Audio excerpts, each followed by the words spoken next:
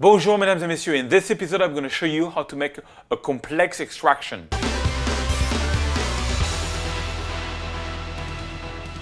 Bonjour mesdames et messieurs, my name is Serge Ramelli, I'm a French photographer living in Paris, and I'm actually back in Paris after traveling for a few weeks in many places in the US. Pretty happy to be back. I actually make 2 tutorials per week. All you have to do is click here to subscribe to my YouTube channel so that you will receive from YouTube twice a week my free tutorials. And if you want to get the raw files for this episode and of all the past episodes, click here and subscribe to my newsletter. Let me spam you a little bit with some emails, and in exchange you will get raw files from all over the world. Paris, Venice, New York, very good raw files so you can train your Lightroom and Photoshop skills. Alright, last week I showed you how I took this photo of a beautiful swimming pool in Florida. It was pretty popular. Check it out if you like this type of effects. This week I'm going to show you how to extract my little daughter Marine. This is a photo I took of her about a year ago, and I wanted to try and push to the test what the tools of Photoshop can do to extract her and put her on a new background, as you can see here. But also I want to warn you, at the end of the podcast I'm going to announce a new course that I did with Kelvin Pimon on photo restoration, and you will see the whole trailer at the end of this podcast. But first, here's the tutorial. This is a tutorial that I did a while ago in French, but I realized I never did it in English, which is about extracting hairs. Extracting somebody when you have a lot of hairs and it's a very hard background. Now, this is not an exact science, and I still struggle with it, but there's a few tips and tricks that I find that works pretty well that I want to show you. I have here a little photo of my beautiful daughter Marine, and here I have a background. I want to put her on that background, but I'm not going to go into the old composite thing of matching colors. I just want to talk to you about extraction. So first, when you extract something for composite, I advise you to take your foreground. I'm going to use the move tool here. Oh, I have some problems with my windows. Yeah. And I'm just going to click on the image, go to that tab, press Shift to make sure that it's centered, and I'm going to put that background layer on the back, okay? You will understand why in a second. Then I'm going to go here and take the quick selection tool. Using the Alt and Control key, I can make it bigger or smaller. First, I'm going to make it rather large, and I'm just going to, click and brush on my daughter. Okay, now on this part, you see it selected the whole right part. I don't want that. So you press the Alt key and the brush becomes a minus. Amazing. And now you brush and it takes out what was not selected. And then, so I can zoom in and now make something a bit more precise. So press W to get the tool back. Use Alt and Control to make it smaller. Okay, now here I don't want this to be selected, so I'm going to press Alt. It becomes a minus. And I'm selecting this. All right. Okay, plus and you have to make it as best as you can. Now, obviously, I'm going to make this a bit bigger. Minus, I don't want this to be selected. This is really hard because this is really a hard selection photo because there's a lot of hairs, and the background is, there's not such a difference with the background because of the shadows. So it's a pretty rough one. Okay, so that's the best I could do so far. Now we have to go to make sure that you are on the quick select tool on the refine edge. Now on refine edge, there is different type of viewing what you're doing. The first one, this one I've been using is on layers. On layers, you can see the background. And actually that's a very good one to work with because you can see in real time if what you're doing is going to be realistic or not. Then you have on black, on white. Now you can see the selection is really bad around the hairs. And you have margin onto, which is completely useless. And you have overlay. Now, I always start in overlay mode because in overlay mode, I can see what is selected and what is not. If I go on black, I can only see what is selected. I don't really see what's not selected. Same thing on white, same thing on layers. Overlay, you can see both better. That's what I find. So I would advise you to start with overlay. So first thing, you have a brush. That brush, you can make big or small. Same thing, using the Control and Alt key and moving and left clicking and moving your mouse. So I'm going to make it a little big, and I'm just going to brush where there is some hairs, okay? I'm going to brush where there is some hairs and hope that the magic of Adobe Photoshop is going to operate. Let's see. Bum, bum, bum. Hey, not so bad. Now you can see here there is some red that should not be selected. So same thing, you can do minus and just, you know, brush away and sort of refine what was done. Okay, it doesn't always work. It's funny because the first time it does this to me. It's pretty random. So, okay, I'm going to do it again. All right. Sometimes you have to do it with the plus and the minus doesn't do the trick. Okay, so now on red, it kind of looks cool. Now here, if you look at his on her t-shirt, it's not very cool the way it's selected. So you can go to Smart Radius and that's going to take care of that and put in like 1 or 2 pixels. And that's, you see how it corrected? It did already a better job there. Okay, so on red, it looks cool. Now let's check out on black. You see on black, it's not very nice because it makes something very weird around the hairs. On white, it's pretty clean, except here, it's not so clean here. I can see that it did select something which was not the hairs. And if I look on layers, which is what we were looking for, it's actually pretty good. And that's my first trick is you can get away with a lot of mistake on this because depending on the background you're going to use, you see it works on that background. I mean, it kind of looks weird because the hair, she was laying on the bed, so the hairs looks really big. But it's fine. It's just to show you how to put her on the background. Now, can we improve this a little bit, especially for the black background? Let's say that your background would be black, you know. Yes, we can improve it a little bit. First, let's see if we can take care of that. No, it doesn't want to go away. Let's see with the minus. If I can minus brush, is it going to go away? It's pretty random. Sometimes it works. See, it doesn't work. It actually added more. So I can press Command Z to undo that.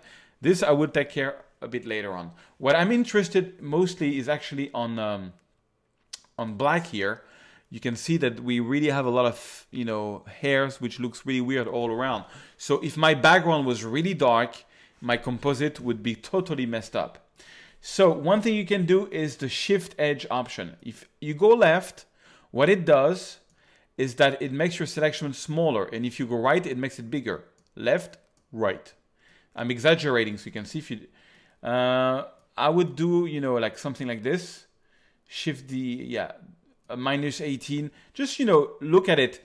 You're not going to get it perfect because if honestly, this wouldn't work if my background would be completely black.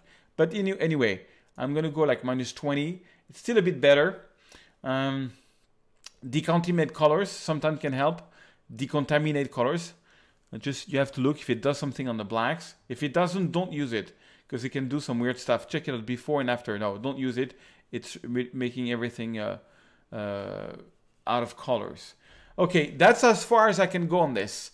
I don't think I will, with that tool, I don't think I can do a little better. Let's see, on white, it looks pretty cool. And on layers, on the layers, I think it looks pretty awesome. Let's check it out. So you see on layers, it's actually pretty awesome. I mean, it looks good. But, you know, there will be times when you will be really bothered with this. So I want to show you how we can improve that. I don't think we'll get really far away, but we can improve it. So now all I'm going to do is output to new, not a new layer mask. All I want is a layer mask. Click on OK and boom. So here you have a layer mask. It looks kind of cool. Now, once you've done this, usually you have to zoom in. And what I usually do is I first press the Alt key to just see the mask. B for brush, make sure my brush is hardness at about 50%. Make sure it's white, 100% flow and opacity. And I'm just going to brush in places. Actually, you know what? I'm going to put the hardness even more, like 80%. Because if you have a hardness which is very low, like 0 or 10, it's going to make a very subtle, you know, it's going to make a very feather around the brush and it's going to do some bad things. Okay, that looks kind of cool. All right. And so, yeah, you always have to, you know, you have to sort of improve your mask with your, you know, if there's anything that's wrong there, I could improve it directly on the mask. Now, I want to show you a technique to better the hair. So for this, I'm going to create a new layer that I'm going to fill with black. So edit, just so you see what I'm doing, fill with black. Okay, and now we're going to see if we can do some improvement on this. First of all, I'm going to Command click on the mask to get my selection back, and then press Command J.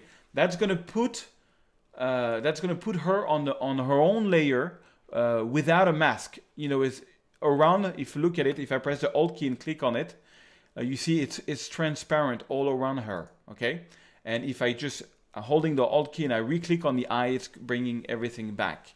I'll show it to you again. You press the Alt key, you click, it makes that layer visible, and you click again, and on that layer, everything is back. All right, so two techniques I know how to improve this. The first one is, but it doesn't work if you've got a mask. You got to have no mask. So that's what we have now. It's you go to Layers, Matting, Defringe, and defringe 1 pixel, not more. And what that does is that it takes a lot of this little hairy stuff away.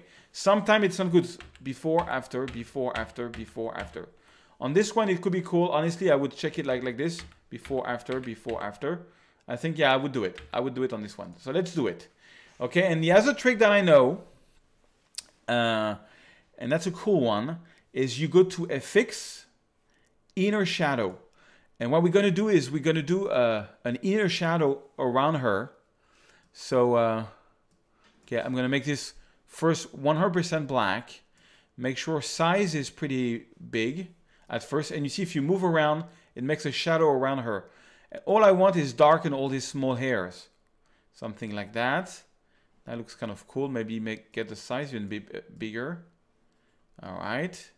It's a shadow, so it's not full force. And then you just lower the opacity until you've got something that you like. Something like that. Now you see the result is not perfect here. Honestly, for me, it's not even usable on the black. But this was a really hard photo, a very hard one. Now, what happens with this technique is that sometimes the inner shadow, you only want it to be on the hairs. You don't want it to be on the clothes or some other part of her body. In this case, so the inner shadow is affected everywhere. First, you have to duplicate the layer. Okay, so now I have got twice the same layer. And what I can do on the top layer, I can right click and rasterize layer style. What that does is that now it's not a style anymore that's being applied, but the shadow has been, has been printed hard copy onto the layer. It's printed in the photo. Okay, once you have rasterized, what you need to do is get that inner shadow out. So disable layer effect. So now this photo does not have the inner shadow. This one has the inner shadow everywhere. But it's on, it has been printed in the photo, so I can just add a mask now. And let's say I wanted to take out the inner shadow on the left side. I can take a black brush and, well, make sure it's hardness at 0. And, I could just take the shadow if I wanted on this side. Okay, of course, here it's not very applicable. But, let's say, oops, I wanted to take it out. Oh, what am I doing? Hold on. Let's say I wanted to take it out here because there was a shadow or here. I wanted only the effect to be on the hairs. Now, you see on black, it doesn't look very good.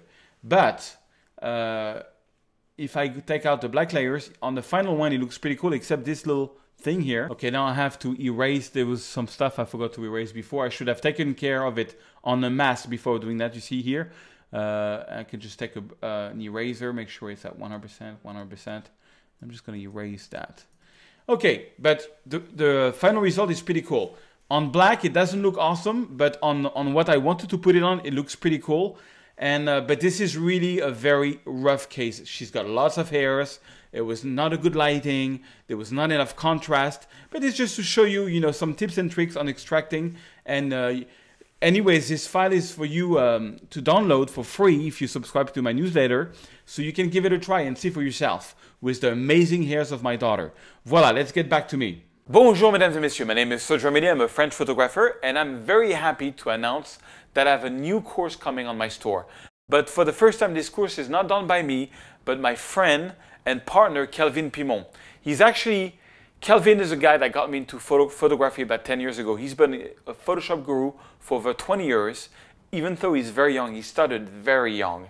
And for many years, he worked for a company in LA that was restoring very old photo. And that's a pretty popular topic, is how to restore very old photo. So let me present you Kelvin, and he's going to explain to you what you're going to learn in this course. It's an awesome one, and let me tell you that your Photoshop skills is going to go from this to this when you follow this course. It's easy to use, easy to learn.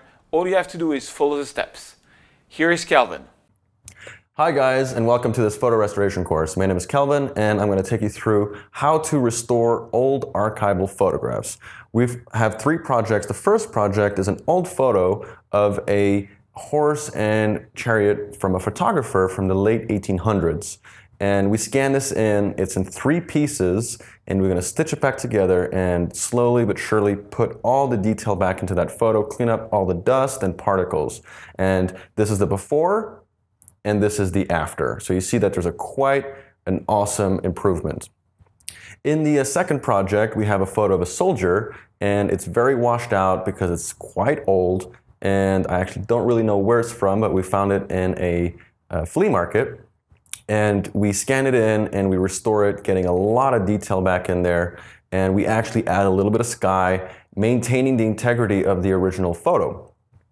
And here you can see the before, and here's the after. So you can see we really got that photo back to how it can be. And in the third project, which is a bit of a bonus project, there is photo restoration involved, but we're taking some real creative liberties here. And you can see the before here and the after here. So you see there's quite a marked difference, and it's a lot of fun. You'll see there's a lot of things you learn along the way, a lot of little tricks and tips and all kinds of new techniques that you probably don't know. I hope you enjoy this course, and I hope to see you soon. Au revoir. Alright guys, I hope you liked the tutorial and that you're going to check out this new course on photo restoration. You will learn tons of stuff in Photoshop. I learned a lot. So, thank you for being there every week, and I'll see you in the next episode. Au revoir.